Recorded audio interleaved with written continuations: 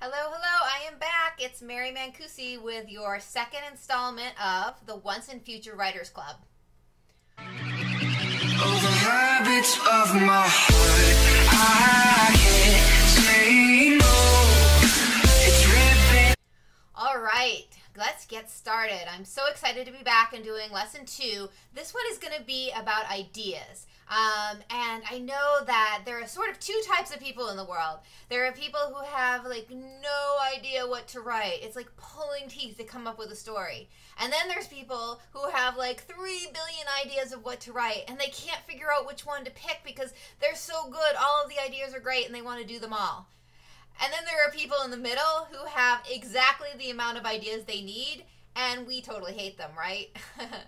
I am usually on the side of too many ideas. I could write stories until my death day and then maybe 3 lifetimes later, and I probably wouldn't run out of ideas. And that can be just as frustrating sometimes as not having any idea. But before we get started, I'm going to show you my geek thing of the day. Oh, the habits of my heart, I can't. This is my little dragon. She is modeled after Emmy, that is in my Scorched series, and we're going to talk about Scorched a little bit today, but this was made by author Julie Kagawa, who is a genius of making these little baby adorable dragons, which are so cute. I can't stand it. She gave it to me as a gift when Scorched first came out, and it's one of my treasured possessions. I even have a little shrine that she sits on. With some jewels. Oops, there, yeah, there you go, and evidently a pin that's turned upside down.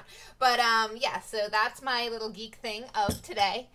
Anyway, let's get started with talking about ideas. So first I'm going to urge you to always write about things that you like. And I know that sounds really simple, but a lot of people will, instead of that, look at things that are popular. So a few years back, with the Hunger Games, let's say, dystopian fiction was really, really popular. And so everyone and their mother wanted to write a dystopian novel because they thought, oh, that's how I'm going to make all this money. Or a few years before that, it was vampires. Everyone wanted to write the next Twilight, which was a really popular vampire book. And there were hundreds and hundreds of different vampire series. I actually wrote one of them. I wrote a series called Boys That Bite, the Blood Coven Vampire series, and there were 8 books in that series, and I loved it because I love vampires. And so for me, it was one of those things where something that I already loved became popular, and I was able to capitalize on that and write books about it. But what if I hated vampires? What if I was like, vampires are so disgusting and gross, they like suck blood and all that, and I don't even like them, but I'm gonna write a book about them because everyone wants to read them and I want to make $1 million.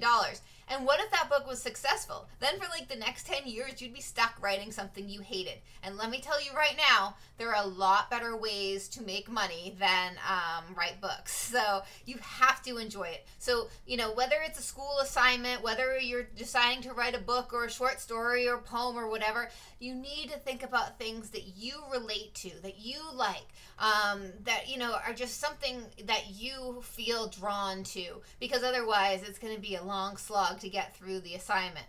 So how do you decide what you like? Well, I think the best, easiest way to do it is to make a list. Just free write this list. In fact, give yourself like 5 minutes. I can wait. If you want to do it right now, pause the video and just grab a piece of paper and write a bunch of things that you like. And it doesn't have to be story ideas. I mean, I'm just saying, like, I like snowboarding. I like going dancing. I like traveling. I like vampires. I like zombies. I like video games. I like books about the apocalypse. I like dystopias.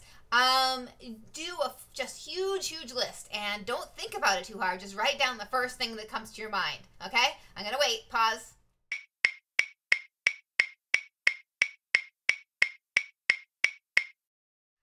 Okay, so now that you have your list, one way to get started on an idea is to take those things, pick a couple of them and try to mash them together. And if they make no sense together, sometimes that's the best way to get the juices flowing.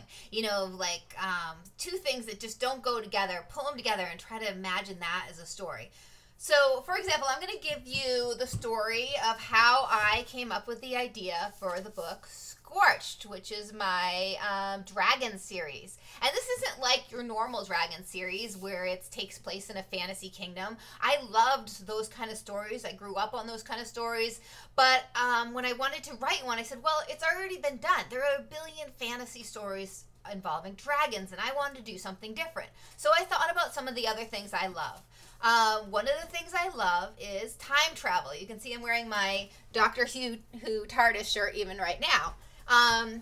And I love the movie Terminator. Now, Terminator is a really cool movie, and it's not just because of all the, robot action and all that. What I really love about Terminator is the idea that they go back in time to try to stop something from happening to change their future. And it brings up the question of whether, there is destiny involved or if we have free will. So if we change something in the past, will we be able to change our own future? Or is it set in stone? So no matter what we do in the past, is it always going to be the same? So that was the kind of question I wanted to play with the Scorched series. But I said, Terminator has been done. The Skynet apocalypse has been done. That is already a movie, and a successful chain of movies. I don't want to do the same thing. So I had to figure out something else. Something that happened in the future that was so bad that we had to come back in time to stop it, even if it was going to be difficult. And so I thought about something else I like. So I like time travel. I love dragons. Like I said before, I grew up reading stories of fantasy dragons. And dragons are so cool. They're like majestic and gorgeous and beautiful. And they can commune with people in a lot of the stories. But they're also super dangerous in the wrong hands. They breathe fire. They can destroy things. They can eat people. I mean, they can be a big bad guy. So I said, okay, so in the future, there's a dragon apocalypse. It's destroyed the world. They have to come back in time to save it. And so then, at that point, I had to come up with a setting. And we're going to do a whole video about setting, but I'll tell you really briefly. Originally, the story was going to be set in New York City, and that was where the Dragon Apocalypse was going to start. But I got to thinking about it as I was writing, and I said, it would be more interesting maybe to do it in a place that would be unexpected and somewhere that I love, which is, of course, Texas, where I live. And, there's always the jokes, too. I always joke about these in school visits, but, everything is always bigger in Texas, just like dragons, and you don't mess with Texas, just like you wouldn't want to mess with the dragon. Okay, those are the bad jokes of the video. I promise it gets better from here on out. So I thought, okay, now I have three things. I have Terminator, time travel, I have dragons, and I have Texas. And taking those three things that I love, I mashed them together and created something completely new. I'm going to give you the pitch that I gave to my editor when I decided to write this book.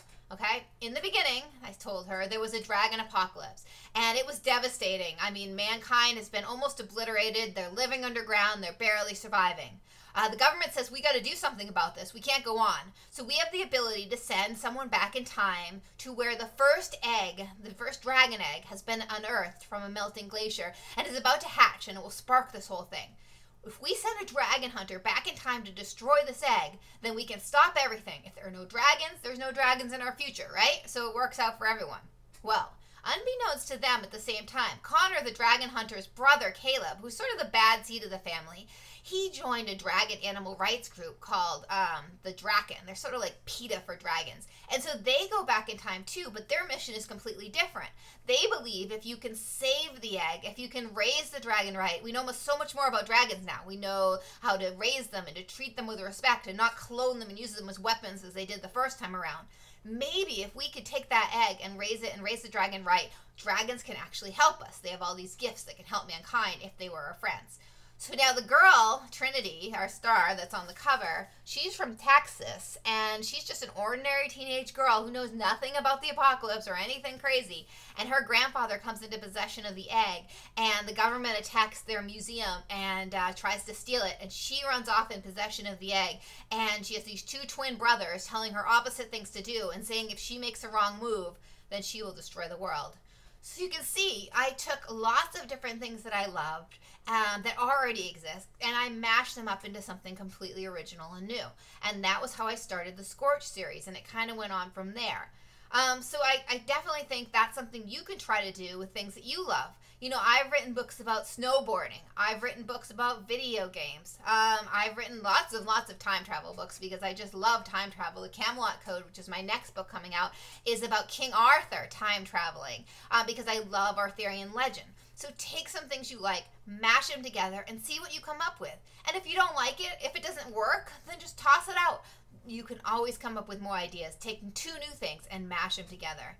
All right, so that is a little bit about how I, start coming up with ideas. And so I want you to do a little homework assignment this time. I want you to write a list of things you love.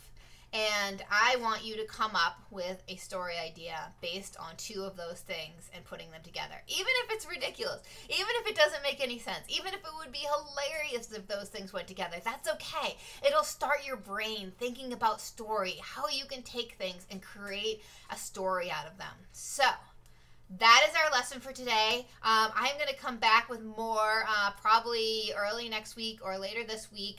I think the next thing I'm going to talk a little bit about is characters, because you can't really start your story until you know who's going to be in your story. We'll also be talking about setting, where to place your story, a little bit more about that. But for now, I hope you come up with some awesome story ideas that we can keep going with. And I'm going to give out a little prize this time. I have a button, a pin that says, I am a once and future geek. It's part of my Camelot Code campaign, and I will give you a signed postcard of the Camelot Code, my upcoming book. So all you have to do is like this video and subscribe to my channel, and I maybe put a comment, and I will pick the winner. And you have a good chance at this point because I am just starting these videos, so I haven't advertised them yet, so there won't be a lot of people looking at them for a while. So if you want to win, definitely enter. And other than that, I'm going to see you in a couple days for the next episode of the Once and Future Writers Club. Oh, the habits of my heart,